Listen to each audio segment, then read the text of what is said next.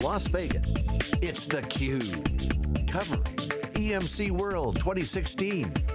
Brought to you by EMC. Now, here are your hosts, John Furrier and Dave Vellante. Okay, welcome back everyone. We are here live in Las Vegas for theCUBE, SiliconANGLE's flagship program, where we extract the signal from noise. I'm John Furrier, my co-host Dave Vellante. Our next guest is David Goulden, CEO of EMC's Information Infrastructure, EMC2, and now as announced today, Dell EMC, which is the enterprise division. Congratulations. You run the show. Congratulations, as always. We predicted that on theCUBE. Congratulations. Well, thanks, John. I mean, it's actually nice to have a name for the new business, right? We've all been speculating, so I think obviously Dell Technologies got a nice ring for the overall business, but we're all excited about Dell EMC for the enterprise business. That's going to give us a strong identity. You know, it shows the commitment to EMC, to the technology, the services. Yeah.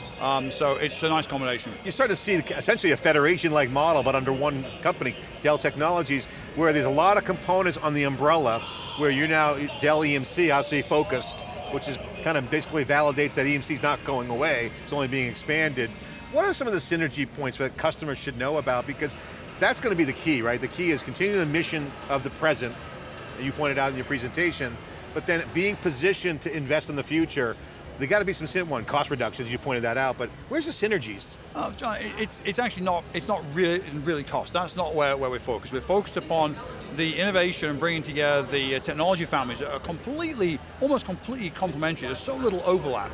So if you think of kind of what EMC brings to the party, number one player in storage across the whole board, except for the very low end of mid-tier storage. We're obviously number one in a CI.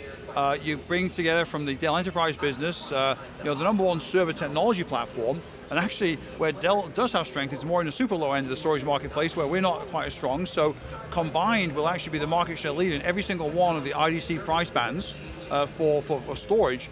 And then if you think of where the industry's going, towards convergence and software-defined technologies, hyper-converged. Basically, this whole server and storage industry is recombining over time. And the ability to bring these number one technology positions together to really offer our customers the broadest and best range of infrastructure and CI, as well as the overall family message around VMware and Virtustream and Pivotal and all the rest of it is really very exciting. Well, the first thing that gets commoditized is the hardware, right? So hardware gets commoditized first, and now with the global scale of the supply chain, the software takes the focus.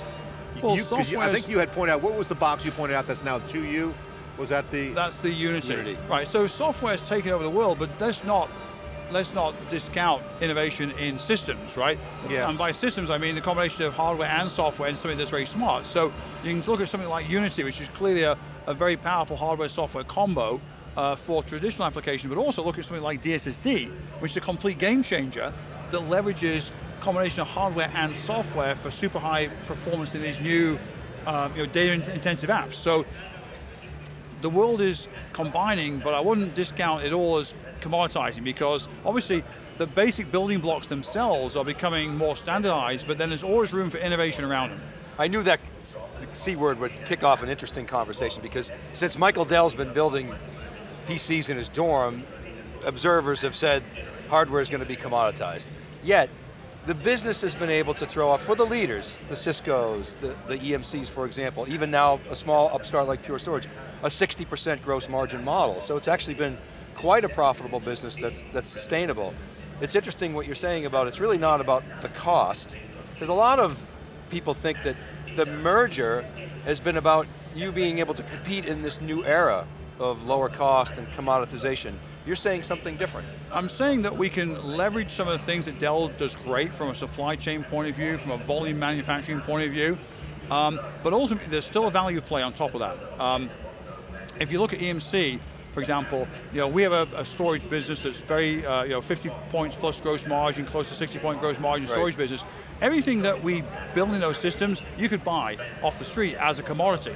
The drives, the memories, the sheet metal, etc. But we put it together in in an appliance type package that includes hardware engineering based on the standard componentry and a lot of software and a complete enterprise services and support model that creates something of great value to our customers. So we shouldn't confuse commoditization with the ability to innovate around commodity components. And bear in mind, neither EMC or Dell builds the components. We're taking advantage of the innovation and the cost reduction of the supply chain. We're actually adding value on top of that. And that off-the-shelf dynamic has been around for decades. It's been around for decades. And you implied on the last call, but maybe I inferred, that the margin model is cyclical, right? It ebbs, it flows, but you're still in the business of making good money. That doesn't change, right? The business that we're in is one where we provide a lot of value to our customers, and my view is very simple. The gross margins you get on anything is directly proportional to the value you create for the customer. So the more value the customer perceives compared to your raw componentry, the higher your gross margin. So you're not micromanaging gross margins, you're micromanaging value creation of anything. We are building value, and the gross margin is simply a byproduct, right? People can get focused on, it's kind of almost looking through the wrong end of the telescope. The value is what's created, and the value results in gross margins which are higher or lower based upon the value that you create. It's a derived number, not a planned number. It's derived based upon the value that you create. David, we love having you in theCUBE because you're the triple classic tech athlete, triple threat. You know your finance, corp dev, great operator, also strategy in the chessboard. And you made a comment on stage, this is more about strategy piece, that you saw this coming a while ago, the two divisions. Core, tech, traditional, and then emerging. And I want to get your thoughts on this because a lot's changed since those couple of years, 3 years ago. We were talking this on theCUBE. So what has changed in that area? Because you were operating on the premise a few years ago, okay, we saw flash coming, you saw the margins, you still have to have a strategy change, and you saw it coming, you made a good call. So that's good for you, but now what's changed between core tech and emerging? What'd you get right? What'd you have to sharpen the saw on? What'd you have to do differently? Yeah, bear in mind, people often confuse these things. So core technology and emerging technology are about the applications, right? In the case of traditional applications, they're client server, they're scalar applications. The applications expect a lot of services and resiliency from the infrastructure. In the case of cloud native, the apps themselves are different. They're based upon microservices, they're sitting in containers, they're scale-out apps. They've got built-in resiliency. So what they want from the infrastructure is much more basic. They want performance and they want some basic persistent capacity.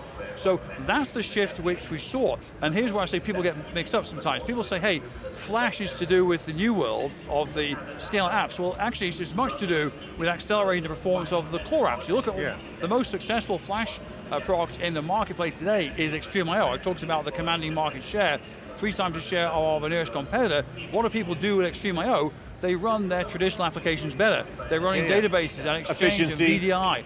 So it's slotting new technology into existing applications.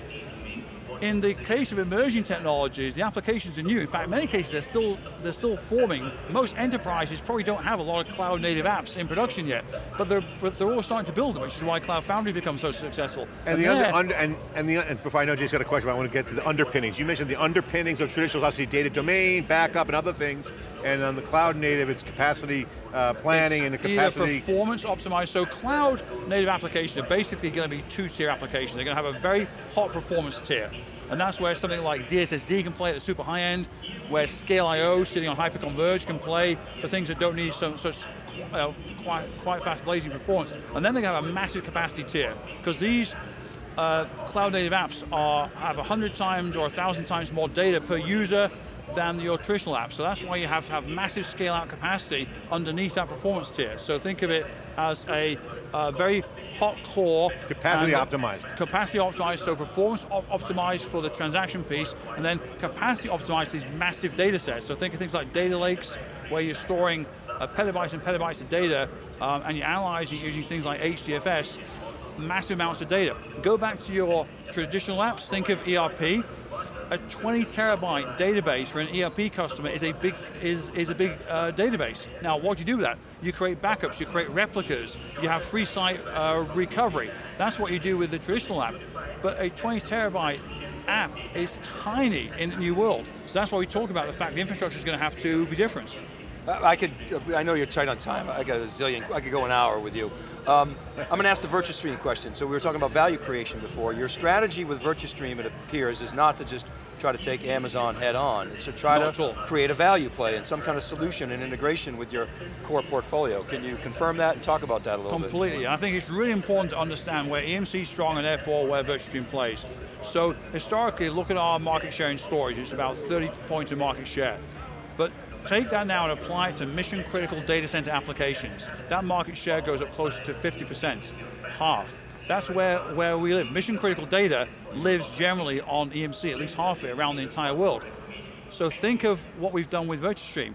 That cloud is designed for exactly those applications. It's not a general purpose platform-free cloud. It's designed initially for those mission critical workloads that live on EMC environments today. So it's the natural party, it's the natural counterpart to live hand in hand with EMC because we're going after the same apps. And today, those applications are not going anywhere. You can't run those mission critical apps in a general third-party public cloud because you can't guarantee IOPS at the virtual machine level in those environments. But what we've done with Virtustream, you can. So you can take things like SAP and move it into a very cost competitive but performance guaranteed public cloud. And that's where Virtustream plays. So have you seen any evidence that Amazon can play there as an example, or some of these public cloud guys? I use Amazon as an example, but... I mean, obviously Amazon has a very broad range of services, but you double click upon what you need to try and create out of an Amazon environment with multiple availability zones, and even then, you couldn't guarantee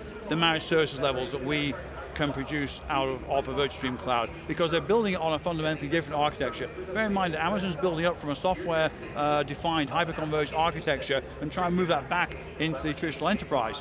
And this comes back to my fundamental point. These traditional apps and cloud-native apps are going to live on different infrastructures. You want to try and obviously cross-pollinate the data between them and have some common management schemas, but the apps are so different that if you are born in cloud native from an infrastructure point of view, which is kind of more where Amazon came from, you're going to really struggle to retrofit that into the traditional app world. And you believe that can be a growth business for you guys? Oh, we believe that'll be a huge growth business for us because again, it's helping our customers do what they do with EMC today on-prem, of course, which will help them to modernize that into a private cloud, but if they really want to take those mission critical apps, we've got really one of probably only two in the world what I call enterprise optimized public clouds for that type of application, which plays to our strength.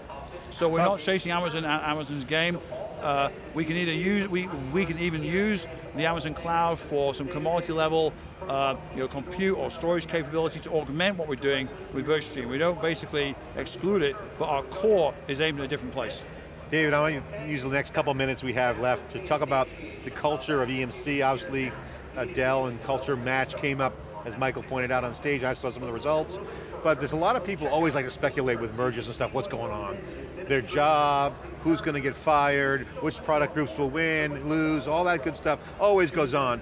And you got a real boost of confidence with EMC, with the Dell EMC name. Okay, Michael was just talking about that. You're the president, CEO of that company, or president, or they get you, whatever they call you.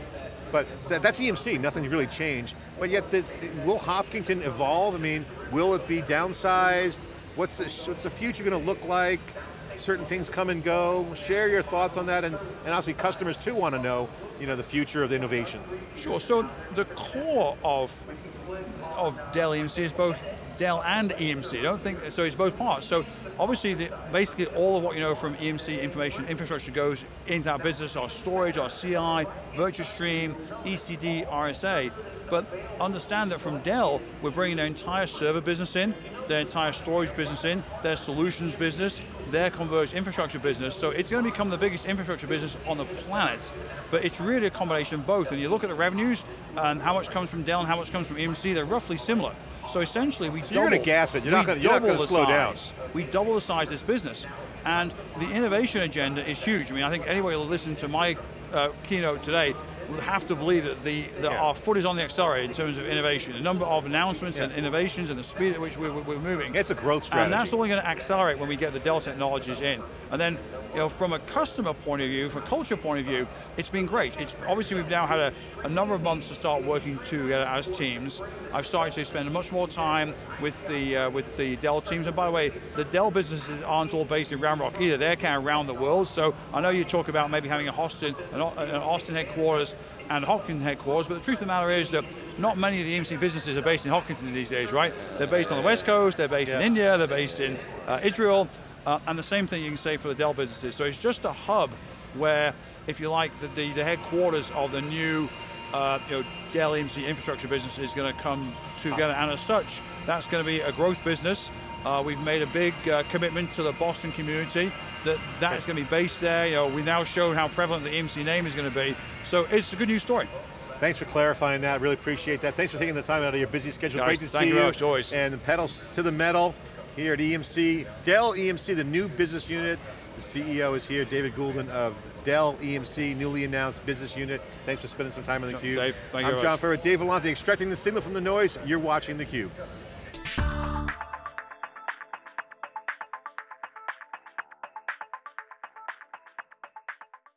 It's always fun to come back to theCUBE because, the